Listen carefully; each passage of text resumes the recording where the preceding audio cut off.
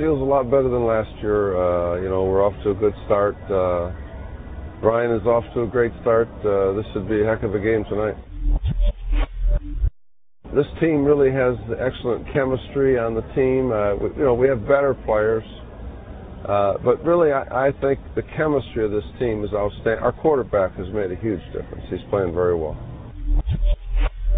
3 from them, and I do their TV work, and I know the staff well and so on. But that doesn't, the Bucks have got players on every team, so there's that really doesn't matter. But I'm happy to have the 3 that we have. Well, I think obviously Joe Hamilton has to start there, and our offensive line has played very, very well this year. We have 2 running backs who are different type backs, but they're both in their own way very good. Our defensive front, our front 4, has stayed healthy, and they're playing well. Well, I think Berlin is a very good team. They're sitting here at 1-3, and they're a very good football team. We had to go to overtime to beat them, and of course Ryan beat them on really the last play of the game.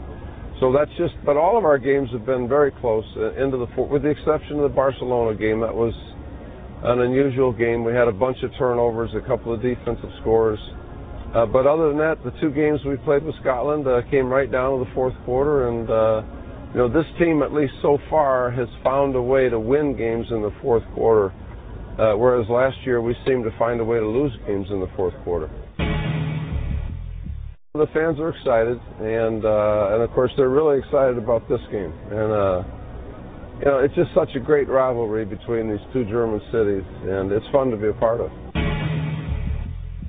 Well, Team Martin, their defense is superb.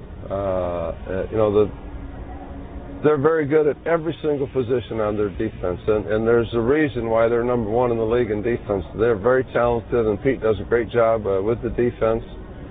Certainly Team Martin in their running game offensively is what you have to stop. The New England Patriots, I talked to Bill Belichick is a very good friend of mine for many years, and I just talked to him the day before we came here, in fact, because we have 2 of their players. I think that New England winning the Super Bowl was a real plus for the NFL, a team that certainly didn't necessarily have the best talent. But talent doesn't matter, it's how you play. And they really played extremely well down the stretch of the season, and I'm happy that they won it. It's good for football. This year in NFL Europe, there's more talent than has ever been in this league, and there are a bunch of players playing here that you're going to see next year playing on Sundays in the NFL. We have a lot on our team. Ryan certainly has a bunch of guys on their team. I wouldn't be surprised to see as much as 10 to 15 players per team active in the NFL next year.